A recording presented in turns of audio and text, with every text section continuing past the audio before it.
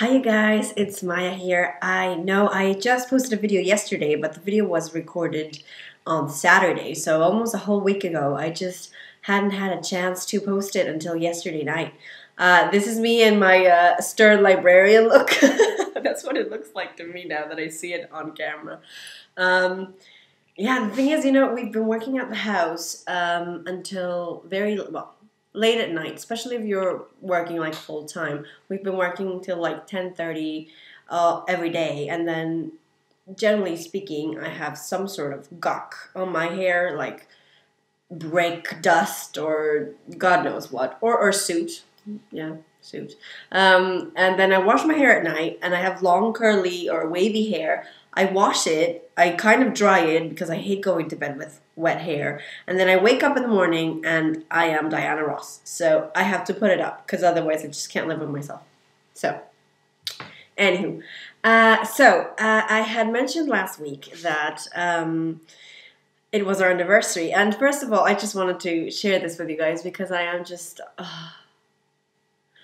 my husband is the best.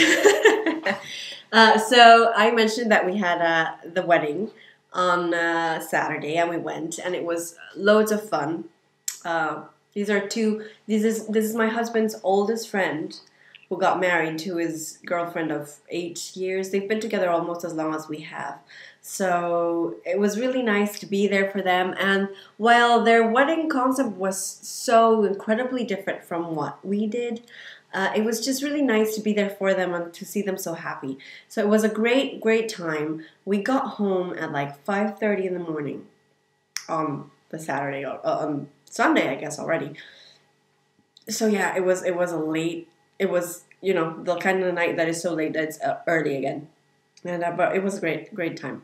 And yeah, so we came home, and then of course we went to. I was in bed after I took all the makeup and off at 6 in the morning, and then yeah, just fell asleep, and I woke up around 1, and I woke up because I heard music coming from downstairs, and it was our wedding song. It's "Come Away With Me" from Norah Jones. It's what we it's our song. So I was like, okay.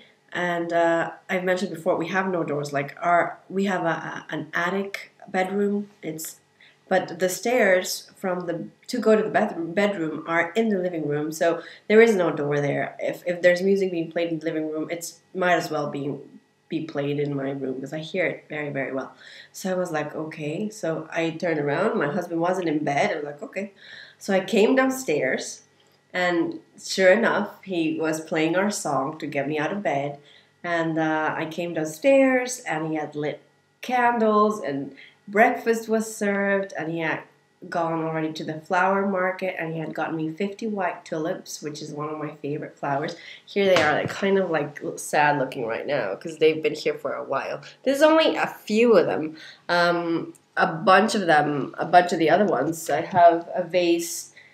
2 vases in the living room that are also full of tulips. So that was just like, wow.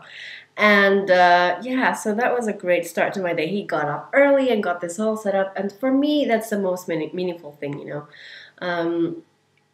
When something like that, even if it's a small gesture, proves to you that somebody was thinking about you, that it's just melted me from, like, it was just great. So, okay. And then he was afraid that I would wake up while he was gone, so he had left me a little note. And the note said, "Will you pack a little bag of toiletries and PJs for tonight because we're going somewhere locally," he said.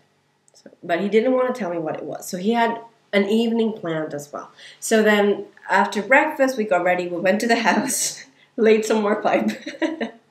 And then at around 5:30 we stopped, or 6 we stopped, and I came home, quickly changed, and then we went out to dinner to an Asian place, which I really liked. And while we were having dinner, he said, well, we were still going to the movies as well, and that it was within the theme. So joking around, I said, so what, you're taking me to watch like a kung fu movie? And he said, yeah. So I then wheels start turning, and then we went to watch Kung Fu Panda, which to a lot of people sounds silly that grown-ups would, but it was just such a good movie. It was just really, really cool, and just he had bought the tickets like last week or the week before, and so there was all this thought put into it, and I was just blown away.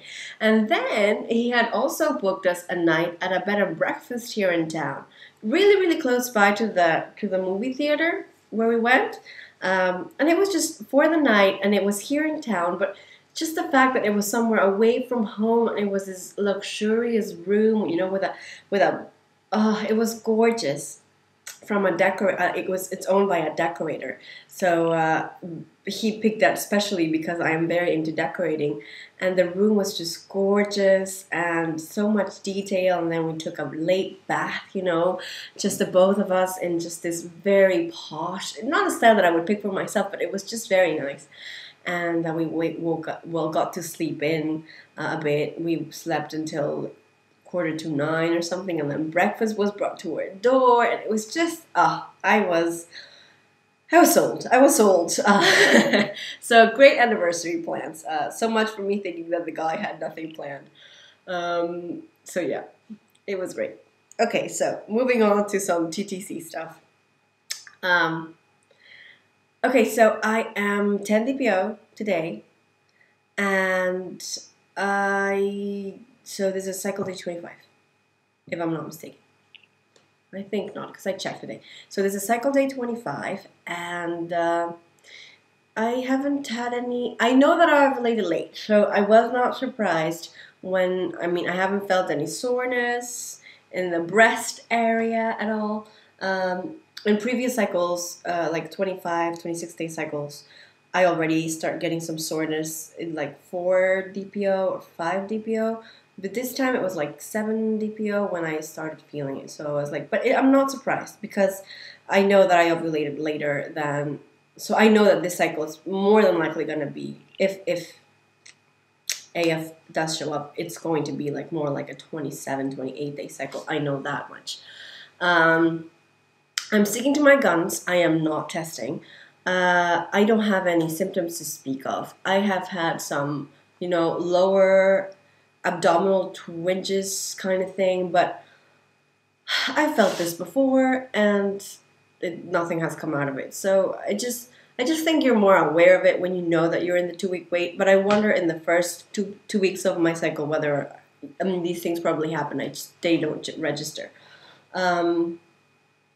So yeah, what I don't want, and I have already told my husband, like, if there's anything to tell you, I will tell you. Just don't ask. But he now knows, like, it's been almost 2 weeks, and he starts wondering, like, shouldn't you be, getting your period? And and I don't like that. It stresses me out. But a great way to have the 2-week wait go by really, really fast is if you're rebuilding. And if you're doing everything yourself, and if you have plasters showing up in 2 weeks. 2 weeks, people. 2 weeks. We still have to lay electricity. Like, we have barely just got started, and I am a little bit freaking out because tomorrow there is another couple of friends of ours who are getting married, and the bachelorette party, but it's a co-ed, because actually I know the bride through my husband, so he's coming as well, and it's tomorrow. And okay, granted, it starts at 5 in the afternoon. So we can work all day, but the thing is, these days we're working through till like the sun sets. Honestly, we have to, and just losing those 5 hours is so stressful, especially because it's gonna go late, and then that means we eat up working time on Sunday, and it's just stressful because this is pretty much almost our last weekend, because we are going to London next Saturday. And that's just scary, man. Really scary, especially because we don't know how long this is going to take exactly. We are working our fingers to the bone. Seriously, I have no regret. I'm really happy that we're doing this. Just some days, I was particularly hormonal on Wednesday night. Could be PMS. More than that, I don't know. It just, when you just are being a little bit touchier than you're supposed to be. And when you combine that with both of us being tired, we had a little bit of a spat, but well, happens. So yeah, I'm kind of freaking out about that.